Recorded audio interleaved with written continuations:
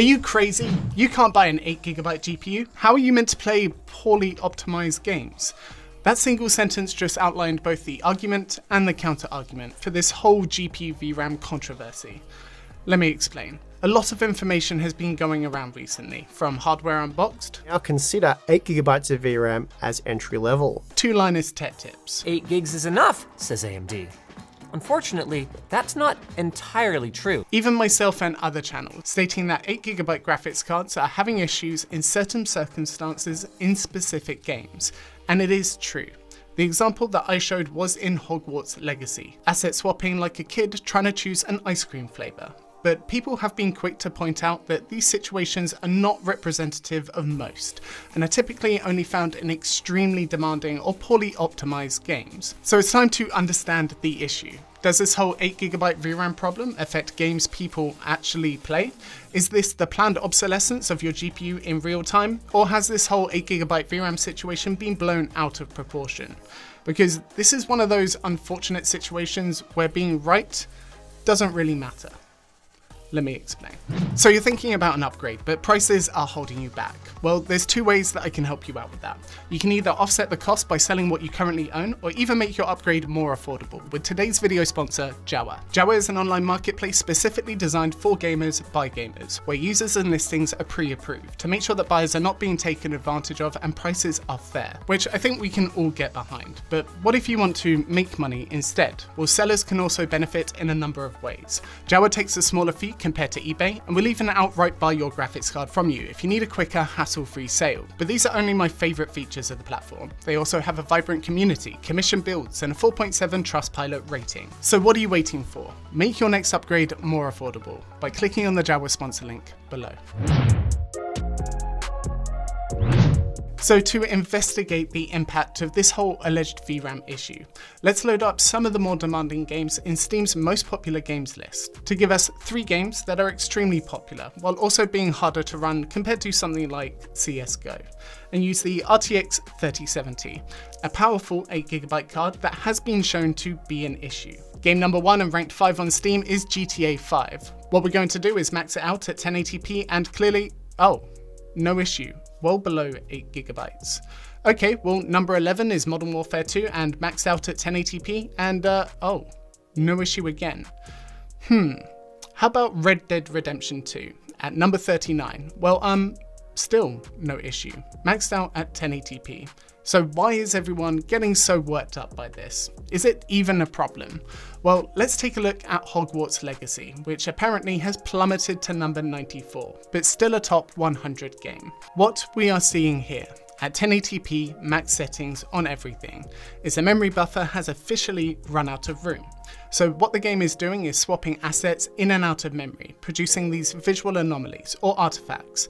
But this is only an example of what could happen, and could also show itself as massive frame time delays or stuttering, and also instability in rare cases. So, okay, it is a problem in some situations, and it is reproducible, but it also seems to be an issue for a select few games, and definitely not all. So the question then becomes, what kind of game and at what settings does this situation occur? And is this a problem with the game or the GPU itself? Then we have to ask ourselves, is this a now problem, a future problem, or not a problem at all? Well, the answer is actually quite obvious, but it's probably going to surprise many of you. Let me show you. The general consensus is that the games these issues are most often seen is limited to the current most demanding games, and also poorly optimized ports at max settings. In fact, for every example you've seen this be a problem in, there is a simple solution to enable upscaling or turn down the detail at 1080p on a $500 GPU, which is a hard pill to swallow. So that's the problem, right? Because you can fix it by adjusting settings, it's obviously game and settings dependent, making the temptation here to label the entire situation as not being a GPU memory amount issue, which absolves the GPU manufacturers from any kind of responsibility, but an issue with the developers not optimizing the game properly. And it is true that optimizations would mitigate a lot of these issues, and they already have done so far. So that's the answer. right? 8 GB is fine, just don't do a poor job optimizing your game. And I agree, but only to an extent, because this is one of those situations where being right doesn't actually matter. Let me explain. Have you ever been in a situation, at work, at school, or with your parents, where you were right about something, but it doesn't change the fact that you still have to deal with the negative impacts of the situation? In fact, anyone who has had someone in a position of power gaslight them knows exactly what I'm talking about. You're right, but they don't care and it doesn't really change anything. This is that. For everyone saying that it's the game developer's fault, not the GPU manufacturers, you have a very legitimate argument. But it doesn't change the fact that 8 GB is currently not enough for some demanding games, even at 1080p, which doesn't bode well for higher resolutions and isn't going to get better as more demanding games are released. If it's a problem now, it's going to be more of a problem down the line. Also affecting the resale value of these cards, which is likely going to depreciate disproportionately compared to models with higher VRAM capacity. And the funny thing is, at least in part, the original catalyst for this issue still comes from the GPU manufacturers and is one of the best GPU features we've seen in a long time. So before we discuss planned obsolescence and how I would personally figure out how much video memory I need when purchasing a new GPU, we need to understand the origin of what I see as the biggest catalyst for this issue and why it's probably only going to get worse. Part of the problem when it comes to ports is that consoles have more memory nowadays, and that's what these games were developed for. But potentially more of a problem is upscaling and frame generation technologies. Things like Nvidia DLSS, AMD FSR, and Intel XeSS, which can currently work in two ways. I go into this in a bit more detail in this video, but essentially both types of implementations have the GPU use an algorithm to increase frame rate or resolution by allowing the GPU to render the game at a lower resolution and scale up, or approximate algorithmically generated frames in between the real ones, or a mix of these two solutions. These are great features for increasing the frame rate and/or fidelity in otherwise too demanding games. But you see the problem here. If I, as a game developer, know that we are implementing these features, there is much less of an incentive for me to optimize for lower end hardware configurations, because, well, gamers should just turn on upscaling and that fixes the issue, which is a perspective I do not like. A feature like upscaling shouldn't be expected, it should be appreciated, and game level optimization should still be important.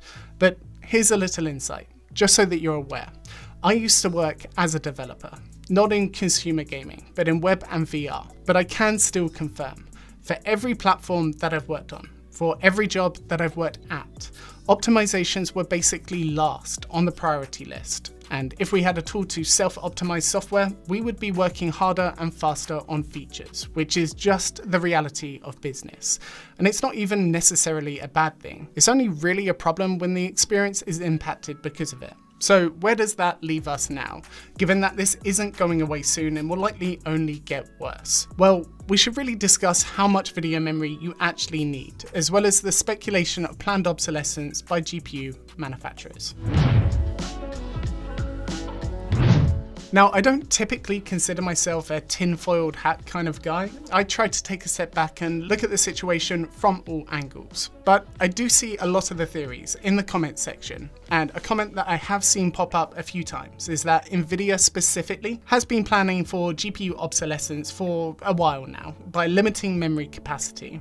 But I feel like this is just a business strategy and not planned obsolescence, because the device is not non-functional and there is a fix. But I also agree that there is a clear way to profit from this memory issue, and Nvidia are very good at capitalizing on things like this. $100 for an 8GB upgrade to G6 memory is extreme. So the question then becomes, how much video memory do you actually need?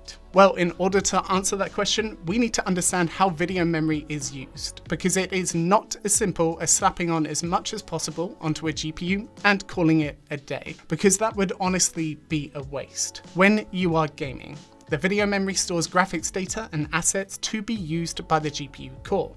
How much you need is very much going to be game or application specific, and similar to system memory, like DDR4 or 5 modules. Not having enough hurts performance, but having more than you need doesn't lead to higher performance, and paying for more memory than you need is technically wasting money if you never utilize it. But there is value in knowing that you do have some buffer room to grow into as you need. So more memory is better, as long as it is possible to justify it. So, as I will always recommend, look up the performance of the GPUs you were deciding between in the most demanding games at the resolutions you play. Then pay attention to how much memory those games use and consider a potential buffer room for more demanding future games or upgrading to a higher resolution. It is impossible to give you a number for the future or know exactly what the future will hold. But for something like the 4070 Ti, 16 gigabytes would have been nice in my opinion. And I feel that 12 should be more of the baseline for lower to mid-range GPUs this generation, if you don't want to run into this issue further down the line. So given that Nvidia typically has less memory for the price, does that mean that you should be giving up on them and move over to AMD or Intel? Well, we found that there are more reasons to go for an Nvidia GPU compared to other manufacturers, but that doesn't mean that they are all relevant to you. And going for another manufacturer may be a much better option for the things that you value most. So if you want to know the real reasons to buy Nvidia, AMD or Intel, you can check that video out by clicking here. Otherwise guys, share, like, subscribe, they are always appreciated, and I hope you have an amazing day.